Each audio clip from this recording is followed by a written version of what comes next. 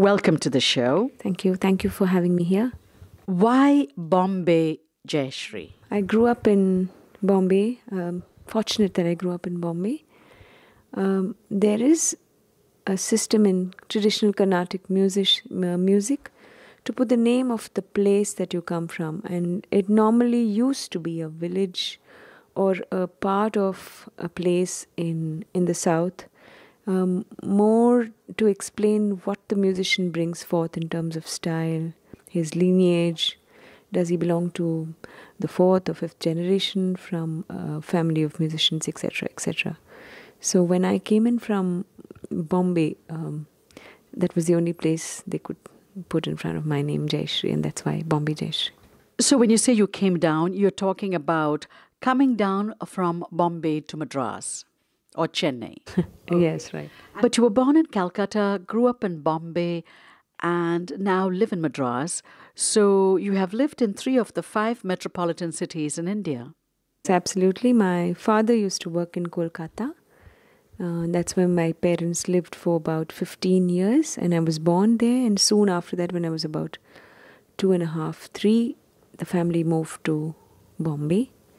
And I moved to Chennai to learn music from my guru, Sri Lalgudi Jayaraman. So that's why the 3 cities. So you've had a lot of gurus. Your first gurus were your own parents. Yes.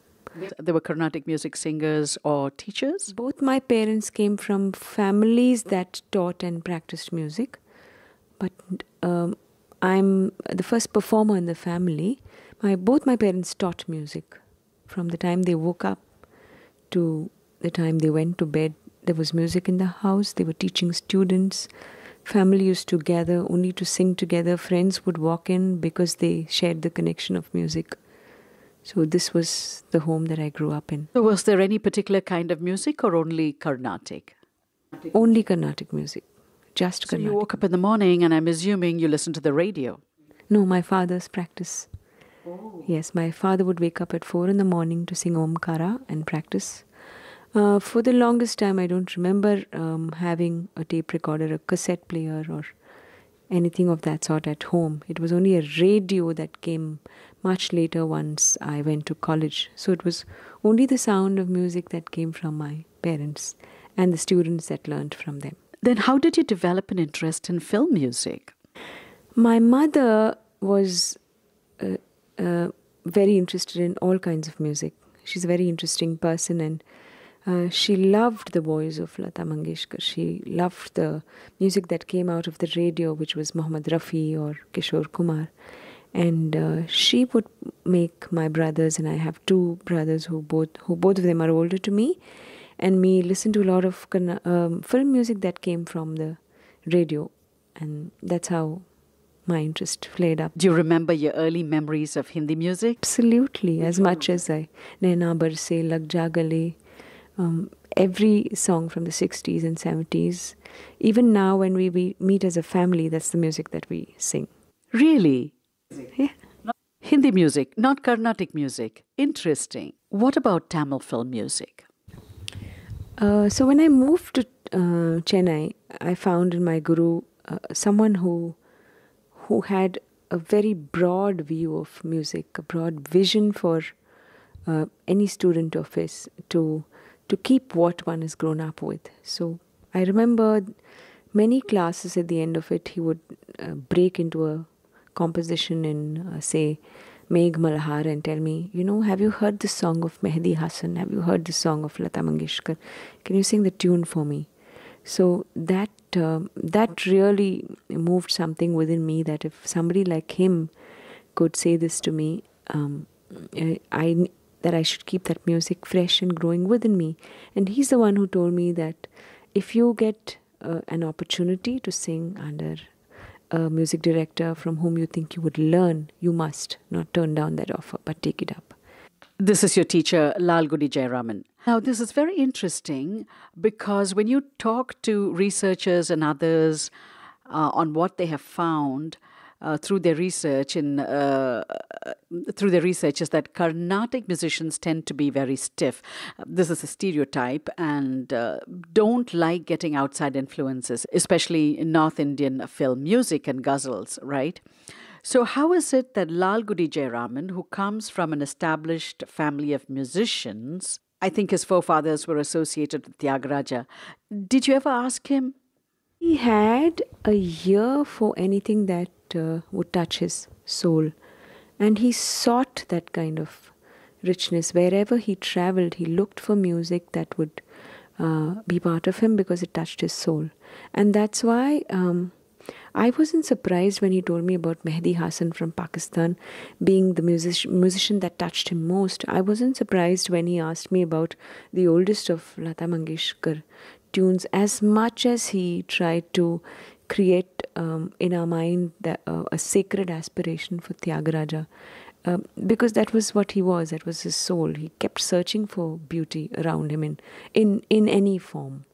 So for some reason, it didn't come as a surprise to me that he would have heard Lata Mangeshkar or he would have liked music from across the borders. Did you choose him or did he choose you as a student?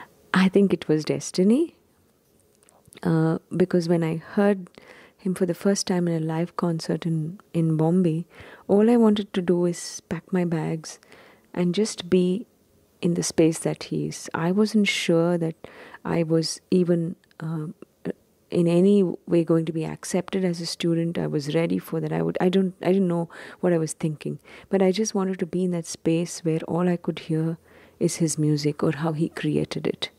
And it's my biggest good fortune that he accepted me and decided to teach me. So you approached him? I didn't approach him formally. It just all came together. He visited our home and he heard me sing and he said, you must be in Chennai, and if you come to Chennai, you must learn good music. I'm in Chennai. So there were these hints. And then before I knew, I had packed my bags and jumped into the train to go to Chennai. Oh, so you just decided that he was going to be your next teacher? Yeah. This was in 1987. Then soon after, you got an opportunity to work with A.R. Rahman. 89, 90. And he had just made Roja. Yes. He was big. I mean, that was his first film. You know, your first film with him was Iruvar. Iruvar means two. And after that, what was your association with the film industry? Before I sang for A.R. Rahman, I also sang some lovely songs for the maestro Ilayaraja, sir. And post Iruvar, a few more songs with Ilayaraja. But since all my concentration and focus was in Carnatic music, trying to learn it, and early years of performance, I could and I did only what I got in terms of very few songs for movies. Most of the time and energy was spent on learning Carnatic music with my guru. So you continued to learn until he passed away? Absolutely. And what did you learn from him? Because you're an established singer and spent many years practicing and learning, what is it that one learns at that stage in life from an established and progressive music teacher?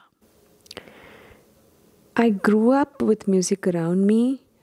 As I told you, waking up to my father's practice and going to sleep with the strains of music that came out of the classes that both my parents taught. So naturally, for a child like me or a young student like me, I was singing without realizing, because I was picking notes from the air and singing kritis and varnams.